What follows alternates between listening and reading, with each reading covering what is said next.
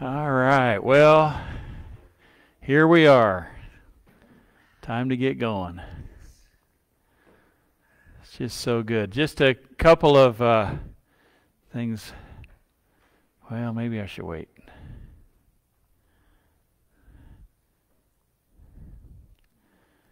It's a beautiful cold day in Des Moines today. It's good. Glad we don't live up north where we get more snow. Shh. We don't say the S word. No four-letter words here. Yeah. Snowy. Right. Snowy. Oh, good. Well, it's good. It's just been fun this morning. You know, we've had folks coming in early, and that's neat. And we get a chance to fellowship and love on each other just a little bit. So I got several things in my mind. I'm sorry I sound a little rambly this morning, but I just got several things running through my mind, and things that I hadn't planned to say and just kind of wondering when to say them. So we might just wait just a few minutes. So an announcement for tonight. So there's no prayer service here tonight. Instead, since it's the 5th Sunday, we're going to meet over at Pleasant Hill Free Church. You know what? That's what I forgot. So if you're interested in going to the hymn sing tonight at Pleasant Hill Free Church, get with me afterwards and I'll give you the address because I left it on my desk.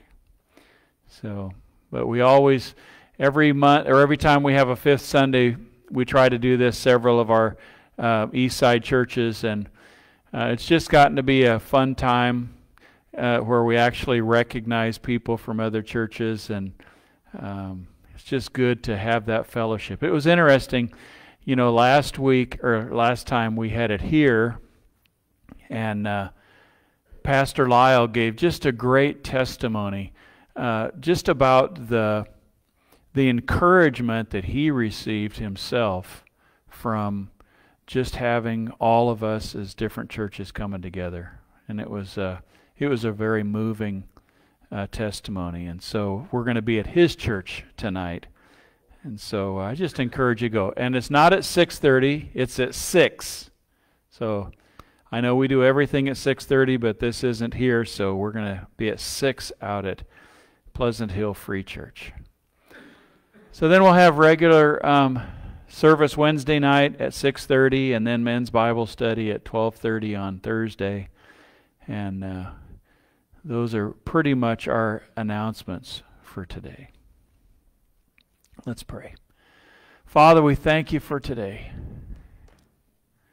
Lord, it's so good to be in your presence. It's so good to be together. Lord, so many times this morning I've heard just of people needing to be in your presence today.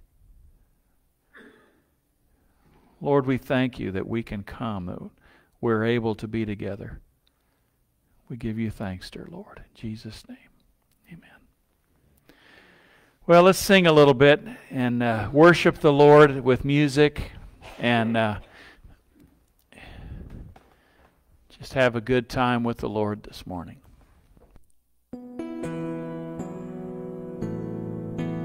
There's not a friend like the lowly Jesus.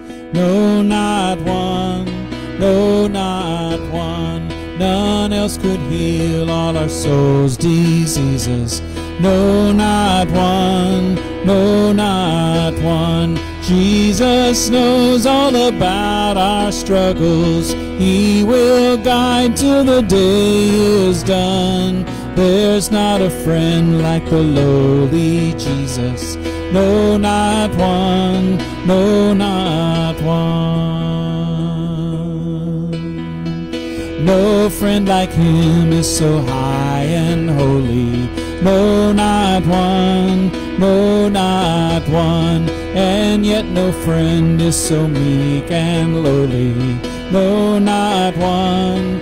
No, not one. Jesus knows all about our struggles. He will guide till the day is done. There's not a friend like the lowly Jesus. No, not one. No, not one. There's not an hour that he is not near us. No, not one. No, not one. No night so dark that his love can't cheer us. No, not one. No, not one. 'Cause Jesus knows all about our struggles. He will guide till the day is done. There's not a friend like the lowly Jesus. No, not one. No, not one.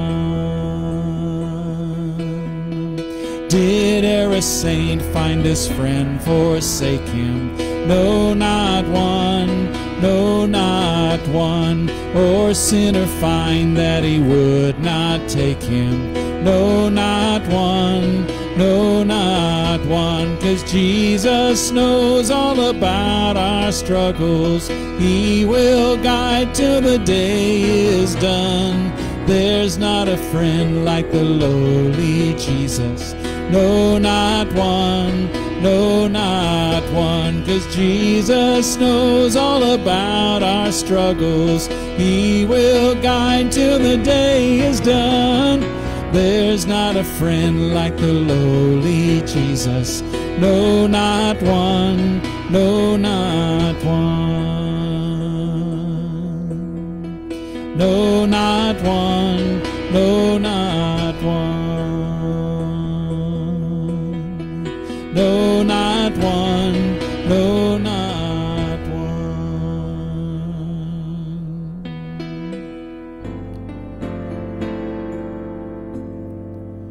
I love you, Lord.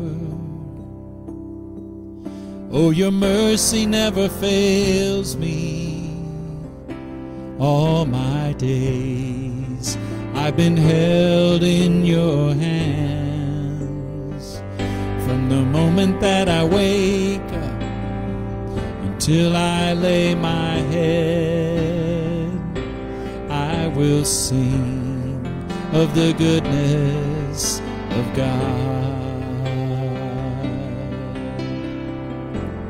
All my life you have been faithful. All my life you have been so, so good. With every breath that I am able, I will sing of the goodness of God. I love your voice. You have led me through the fire. In darkest night, you are close like no other. I've known you as a father. I've known you as a friend. I have lived in the goodness of God. All my life you have been faithful. All my life you have been so, so good. With every breath that I am able, I will sing of the goodness of God. Your goodness is running after, it's running after me. Your goodness is running after, it's running after me. With my life laid down, I'm surrendered now. I give you everything. Your goodness is running after, it's running after me. All my life you have been faithful. All my life you have been so, so good. With every breath that I am able, I will sing of the goodness of God. All my life you have been faithful. All my life you have been so, so good. With every breath that I am able, I will sing of the goodness of God. I will sing of the goodness of God. I will sing of the goodness of God.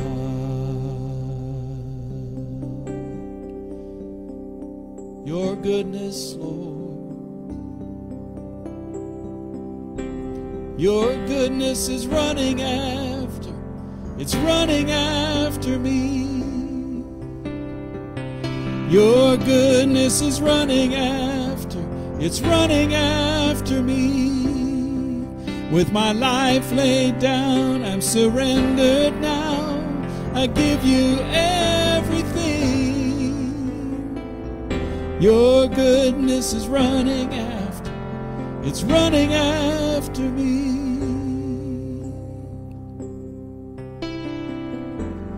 All my life you have been faithful. All my life you have been so, so good. With every breath that I am able, I will sing of the goodness of God. Lord, we do sing of your goodness. Cast my mind to Calvary,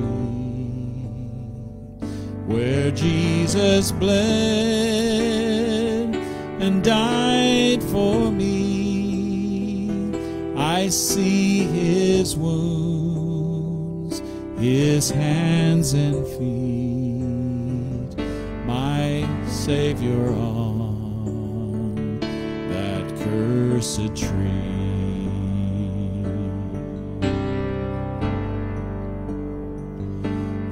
Body bound and drenched in tears, they laid him down in Joseph's tomb, the entrance sealed by heavy stone. Messiah still and all alone.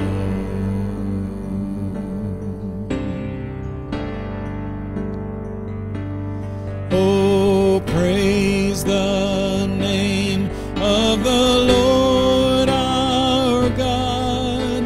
Oh, praise his name forevermore. For endless days we will sing your praise, O Lord, our God.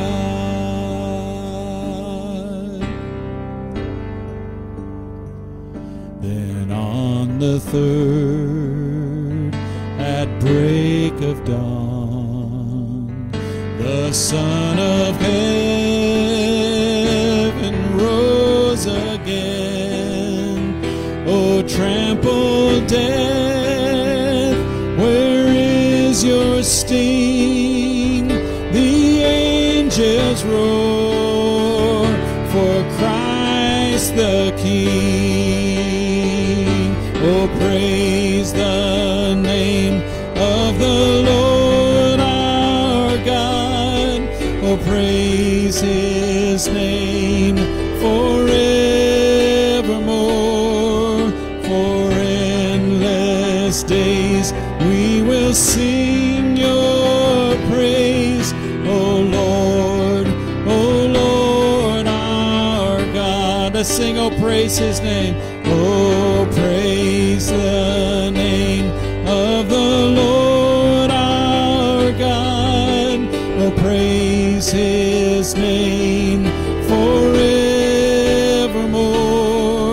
For endless days we will sing your praise, O Lord our God.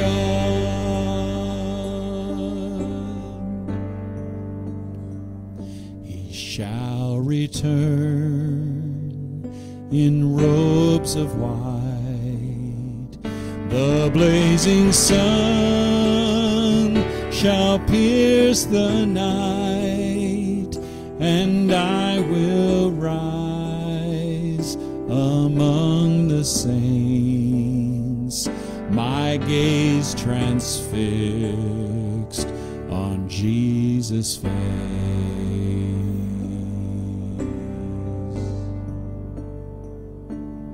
Oh, praise the name of the Lord our God.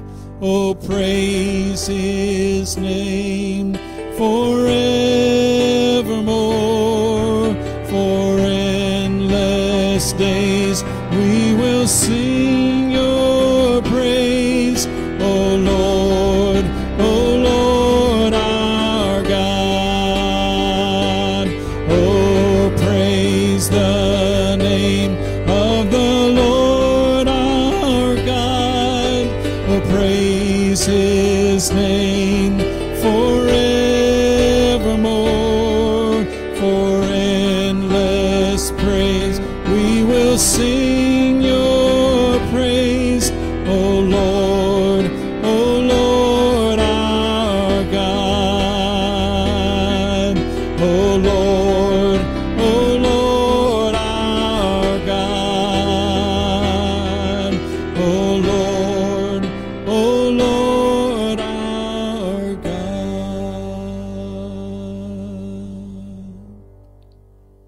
Thank you, Lord.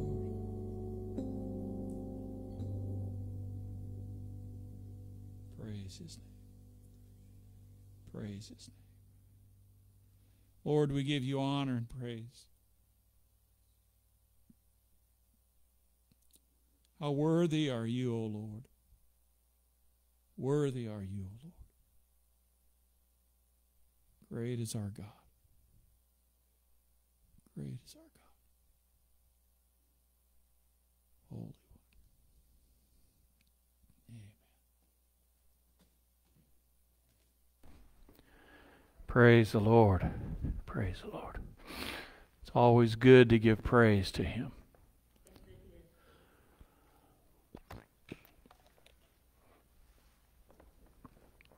Praise the Lord.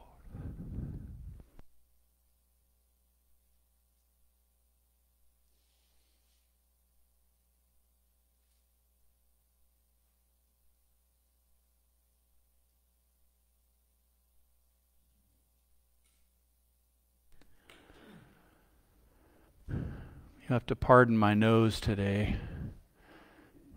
I made pickles yesterday. Cut up a bunch of jalapenos to go in there, right? Oh, yeah. And I'm still suffering from it. It's all right. God is good. God is good. Yeah. So last Sunday we talked about what time is it? Just really looking at, we've had a lot of current events, Israel, the attack on Israel, and just war everywhere. Not just there. Then with the surprise Category 5 hurricane that hit Acapulco, that materialized overnight. They were expecting rain and ended up with complete devastation. And we see things like this happen. I've told you before that on my weather app, I can zoom it out and I can see all these little red spots of all the earthquakes around the world every single day. Every single day. And the Lord says that these things are going to come. These things are going to happen before His return. And He tells us not to be anxious about it. It's just what has to happen. And He used a similar analogy to one that I used, talking about the fig tree. And He told the people listening to Him, He says, you know, you look at the leaves on the fig tree, and when the fig tree starts to blossom, you know that summer is near. We talked about the coloring of the trees and the foliage and how it starts getting chilly, and we start seeing the leaves fall, and we know that winter is coming. We don't know when. We don't know how bad. We don't know what it's going to be like. But you can be sure, if you live where we live, winter is coming. It's coming. We argue about how warm it's going to be, how cold it's going to be, how much snow we're going to get. But nobody argues about whether it's coming or not. Nobody. And so Jesus challenges His hearers to understand the times as well as we understand the weather.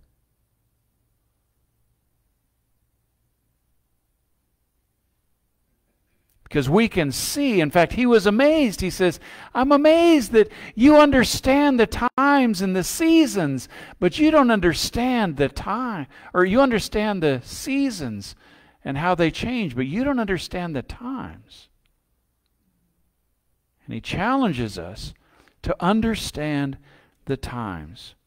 You know, the disciples didn't know when these things would happen, and it's been a long time. We talked about this. I'm not going to re-preach the message, but we talked about just how the disciples didn't understand it either about what the times. They really expected many of these things to start at any time, but by the time you get to the end of the New Testament, you see after many decades, they understand this idea that God's time is not our time. And one of the verses we ended with was this one in Ephesians, where Paul says this, and this is the plan. At the right time, He, God, will bring everything together under the authority of Christ. Everything in heaven and on earth at the right time. At the right time. And so we concluded this last week with this. In what we think is uncertainty, we wonder, God, what's going to happen with Israel and the nations around and all these rumors? And yet we hear Jesus, His voice echo in Matthew chapter 24. You will hear of wars and rumors of wars. Are we going to be involved? Who's going to be involved? What's going to happen? When's it all going to go down? And yet we see in Scripture there are many clear indications of things that need to happen. But we see in what we think is uncertainty, God is perfect order. He's not out of control. There's nothing that takes Him by surprise. The hurricane in Mexico didn't take Him by surprise, even though it took everybody else by surprise. The attack on Israel did not take God by surprise, even though it took everybody else by surprise. I'm always amazed at how quickly COVID changed our lives, but God was not surprised. God is perfect timeliness. It's at the right time. Peter tells us, he says, you know, we wonder, oh, Jesus, why haven't you returned yet? And he says, God isn't untimely. His time is different than our time. His time is not untimely. It is timely. It's at the right time every time. God is perfect peace. Jesus doesn't want us to be anxious about the times. Because God holds these things. God orchestrates these things for His perfect plan. And so He says, you need to trust me. Rest in me.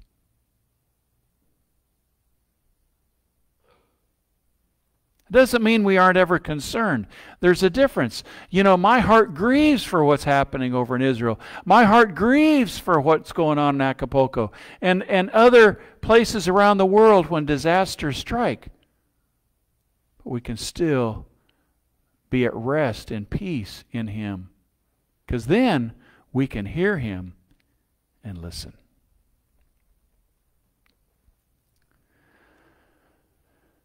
So Diane and I had only been married for a couple of years, it seems. I don't remember the exact year this was, but it hadn't been very long. And my dad and I had a rare opportunity. It was rare, number one, because I was a relatively new believer. He'd been a pastor all my life. And we had an opportunity to minister together at a men's retreat out in Chico Hot Springs, Montana. We were talking about this morning because Heather used to be there. Chico Hot Springs, Montana. And it's just about a few miles north of Yellowstone. And he was going to be the speaker. I was going to be the worship leader. And it was about a 24-hour drive. 20-hour drive. It was a long drive. Kind of grueling, and we traveled in a van with several other men that we picked up along the way. And it was a great time, but from the time we got in the van to go, something was off. Something was wrong. I couldn't put my finger on it. My stomach was just a little upset. And I still could have a good time and do what I needed to do, but I wasn't very hungry, and if you know me, that's really highly unusual. I can usually eat anything at any time. Now it's more problematic as I get older because it wants to hang around a little longer. But so even at this banquet that we had, with all these men, the banquet the night before we left, I couldn't eat. I just couldn't. But you know what? When we got in the van to come home, I was fine. Everything was good. Made it home. And when I got home, I'm relaying this to Diana, and I find out that she had the same symptoms that I had while I was gone. And we realized that for the first time in our lives, we were homesick. We were homesick for each other. I'd never been homesick in my life. In fact, you know what? I remember kids getting homesick at camp and people getting homesick. And I thought, what? Why are you homesick? I mean, I'm happy to get away from home, right? I never could understand this homesickness, why people got homesick. I suppose. But Diane and I had never even been apart since we've been married for not even one day. All of a sudden, physically, we felt it. It's happened other times since then. When we're separated by travel, we still experience some of that same thing. And so as we think today, we're going to take one more day talking about Christ's return. As we think again about the times of Jesus' return, for those that love Him, it brings up a longing in our hearts to see Him. So the title of our message today is Homesick. So you ever been homesick? Yeah. It's an interesting malady, I guess. So here's the thing that I've come away with when I think about those kids at camp that were homesick. You have to love home more than you love where you are. I'll say that again. You have to love home more than where you are. And you start getting homesick. It's the longing to be somewhere else.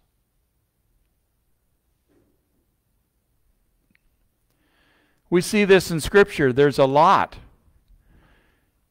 And part of the reason is because of this, that Jesus is preparing a place for us, he says. He told the disciples in John 14, he says, I'm going away. I'm going away and I'm going to be preparing a place for you so that where I am, you can be there too. He says, my Father's place is massive. And there's plenty of room for you, but I'm going to prepare a place for you. And so look at what he says here. He says, don't let your hearts be troubled. Trust in God. Trust also in me. There's more than enough room in my Father's home. If this were not so, would I have told you that I'm going to go prepare a place for you? When everything is ready, I will come and get you so that you will always be with me where I am. There are many reasons people want to go to heaven. I suppose in my own life, when I first came to Jesus, there were reasons that I wanted to go to heaven, and I think over the years, some of those have changed. When you first come to Jesus, sometimes you want to go to heaven so you don't go to hell, right? Many people come to Jesus just for that reason, because they're terrified of eternal punishment that never ends. That's why many people deny its existence. They're happy to acknowledge that heaven exists, but not so much that hell exists.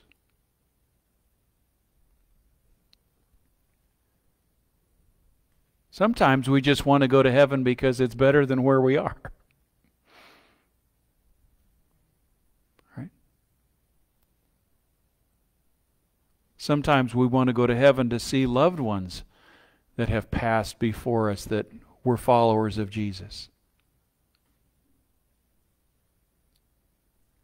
Sometimes it's because we've invested our treasures there.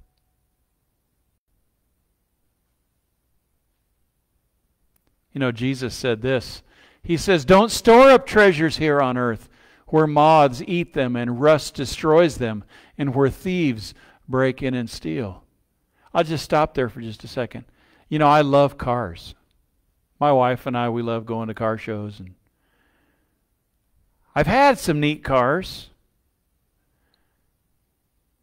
But as I've grown closer to Jesus, I still appreciate the cars. I still see them. We still spot them going down the road. Oh, look at that. We watch old TV shows, and most of the time on the old TV shows, even the old 30s and 40s movies, we're looking at the cars.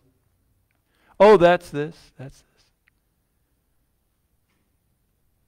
But as I've come closer to Jesus, I don't own any of those treasures anymore.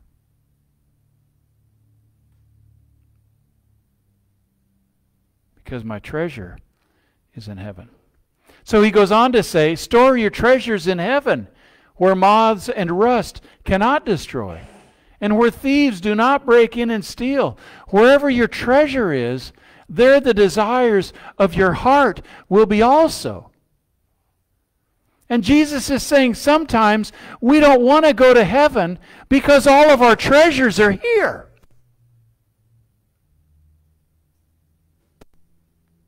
Jesus reminds his listeners, they knew the story about Sodom and Gomorrah and Lot and Abraham. And if you aren't familiar with those stories, you can go back to the book of Genesis and read them.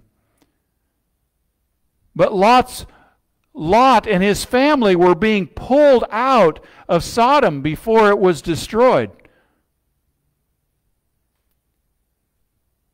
And they were told, don't look back. Don't look back. And Lot's wife looked back. Turned into a pillar of salt. That's where her treasure was. Jesus says, where your treasure is, there the desires of your heart will be also. Paul tells Timothy this in 2 Timothy. He says, finally, there is laid up for me the crown of righteousness. Look at Paul saying, this is the end of his life. He knows, in fact, in the latter part of this letter, he tells Timothy, I'm going to die. Writing's on the wall. This is the last letter you're going to get from me, Tim. And he says, but there's laid up for me this crown of righteousness, which the Lord, the righteous judge, will give to me on that day. And not to me only, but also to all who have loved his appearing. That's us. Crown of righteousness. Treasures in heaven. Sometimes all the above don't really matter anymore. We just want to see Jesus and our Heavenly Father. When our heart's longing turns there, when our eyes are fixed on Jesus and our longing is for Him, the song says, the things of earth grow strangely dim in the light of His glory and grace. So another point here is that lovers of Jesus want to be with Him. You know, when I was at the men's retreat, I was doing what I needed to do. I was having a good time. But I didn't want to be there, really. My heart wanted to be somewhere else. I'll just take this. We'll just do a little commercial break here and congratulate Troy and Heather on their 4th anniversary. It's today. You be a good husband.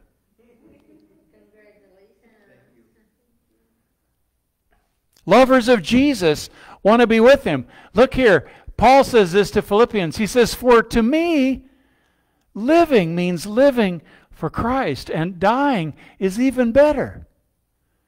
But if I live, I can do more fruitful work for Christ. So I really don't know which is better. I'm torn between two desires. I long to go to be with Christ, which would be far better for me. But for your sakes, it is better that I continue to live. It says, my longing. I know I got work to do here, and there's still work to do, and I know I need to do that work. It's better for you if I stay, but my heart is there. That's my longing. Paul is talking to the church in Thessalonica, which is still there today. Not the church, but the city. It's referred to as Thessaloniki over there in Greece. And he's talking to that church, and he's talking about their faithfulness to the Lord. And he goes on and says, and they speak, that means other churches in the region, speak of how you are looking forward to the coming of God's Son from heaven, Jesus. You see, other people knew. They had a reputation for longing to see Jesus. They talk about how you are looking forward to the coming of God's Son from heaven, Jesus, whom God raised from the dead. He is the one who has rescued us from the terrors of the coming judgment. You know, another reason why we long for heaven is this, that as God's people, we belong there. And we lose sight of this fact. You know, Paul tells the Philippians this. He says, but we are citizens of heaven, where the Lord Jesus Christ lives. That's where our citizenship is. where the Lord Jesus Christ lives, and we are eagerly waiting for Him to return as our Savior. You remember that Paul had an exclusive citizenship here on earth. He was born a Roman citizen. And he used that for his benefit on many occasions. But now he's saying, my citizenship is in heaven.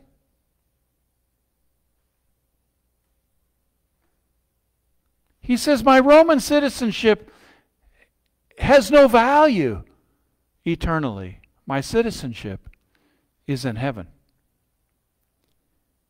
And then we go to Hebrews, and we're talking about the people who have followed God long ago. And he said all these people died still believing what God had promised them. They did not receive what was promised, but they saw it all from a distance and welcomed it. They agreed that they were foreigners and nomads here on earth. They were citizens of heaven. He goes on to say this. He says, obviously, people who say such things are looking forward to a country they can call their own. If they had longed for the country they came from, they could have gone back. They belonged to nations, different places, but they recognized that their citizenship was not here anymore. But they were looking for a better place, a heavenly homeland. That is why God is not ashamed to be called their God, for He has prepared a city for them.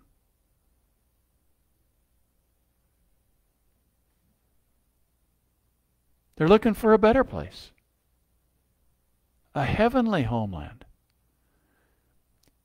You realize that God is not ashamed to be called their God. Why?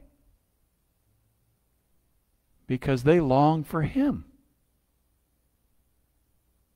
When we long for Him, God's not ashamed to call us His own. The longing for Him. Another reason why we long for heaven is that our bodies will be changed there. Can I hear a little hallelujah? Yeah. Paul says this to the Philippians. He says, God will take our weak mortal bodies and change them into glorious bodies like His own, using the same power with which He will bring everything under His control. If you want to read in Thessalonians, he'll explain even more about how these bodies are changed. I think it's Thessalonians or Corinthians, but one of those two. It just skips my mind right this moment. He also says this, and this is in Corinthians. He says, for we know that when this earthly tent we live in is taken down, that is when we die and leave this earthly body, we will have a house in heaven, an eternal body made for us by God Himself, not by human hands. We grow weary in our present bodies, and we long to put on our heavenly bodies like new clothing. For we will put on heavenly bodies. We will not be spirits without bodies. You know, our fellowship is riddled with bodies that struggle. We've had surgeries recently. We have people that aren't here because of surgeries recently. We have surgeries coming up this next week. Bodies that long to be replaced.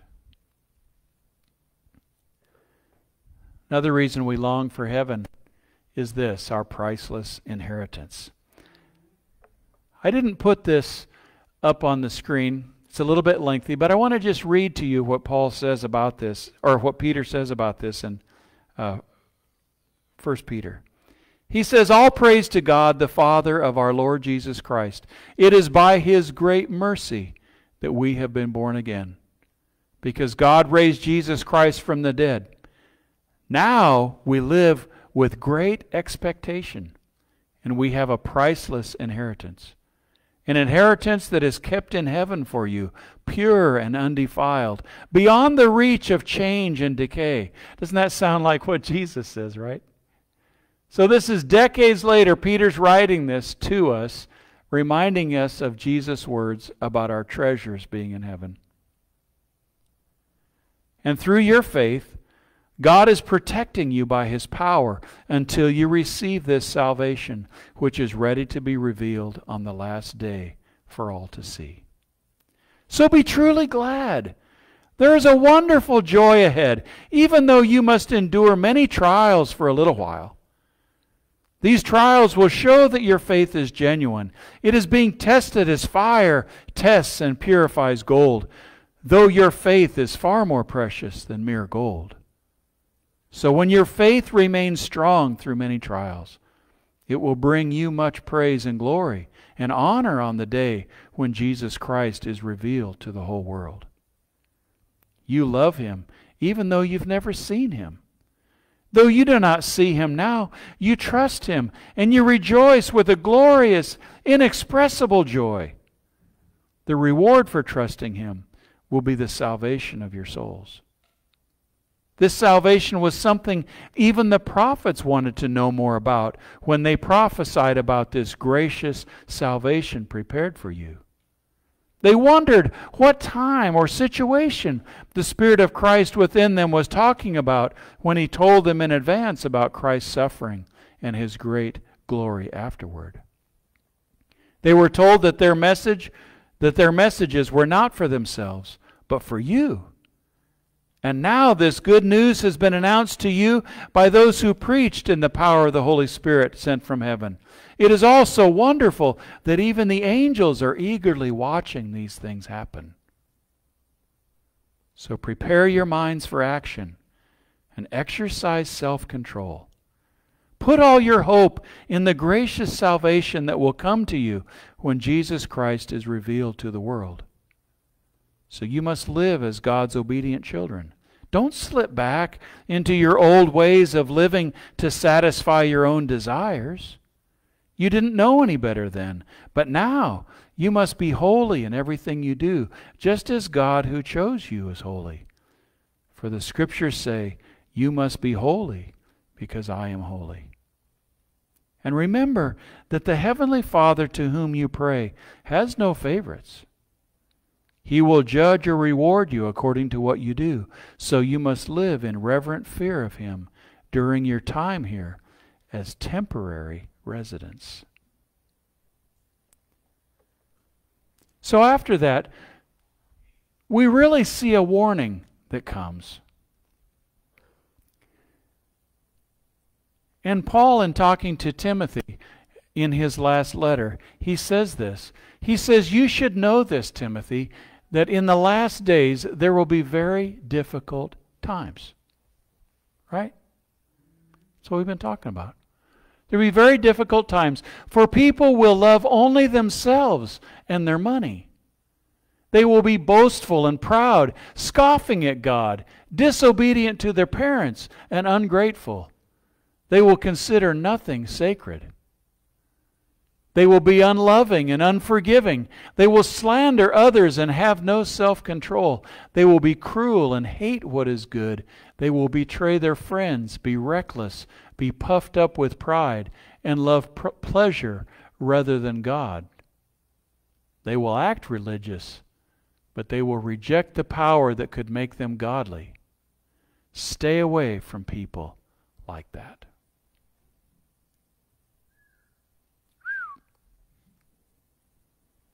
Yep. He goes on to say this. He says, for a time is coming when people will no longer listen to sound and wholesome teaching. They will follow their own desires and will look for teachers who will tell them whatever their itching ears want to hear. They will reject the truth and chase after myths. Does that sound familiar? And so we come back to what Jesus is telling us. These are the things that are precluding His coming. These are things, normal things, that Scripture has told us will be. And now we see them. And we listen to what Jesus says, and He says, don't be anxious about these things. But when you see them, recognize the times. That your longing be for me. That in all that we do and all the blessings, all the satisfaction we may get here on earth, that there's a longing in our heart for something more. A longing in our heart for something that is not yet, but will come.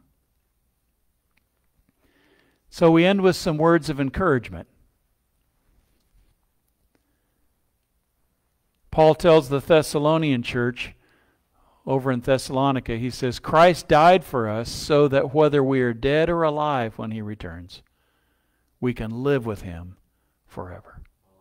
So encourage each other and build each other up, just as you are already doing. Jesus is coming back. We have a homeland. We get to go home. Our mission here on earth. Jesus says, even the soldiers don't get involved in civilian affairs. They're trying to please their commanding officer. And one of these days, our mission here will be over. And we get to go home. He goes on to say this, and now, dear brothers and sisters, we want you to know what will happen to the believers who have died, so you will not grieve like people who have no hope. For since we believe that Jesus died and was raised to life again, we also believe that when Jesus returns, God will bring back with Him the believers who have died. We tell you this directly from the Lord. We who are still living when the Lord returns will not meet Him ahead of those who have died. For the Lord Himself will come down from heaven with a commanding shout, with the voice of the archangel, and with the trumpet call of God. First, the believers who have died will rise from their graves. Then, together with them, we who are still alive and remain on the earth will be caught up in the clouds to meet the Lord in the air. Then we will be with the Lord forever. So encourage each other with these words. I want to go back to a verse that we started with. Paul says to Timothy, finally, there is laid up for me the crown of righteousness, which the Lord, the righteous judge, will give to me on that day. And not just to me. Not to me only, but also to all who have loved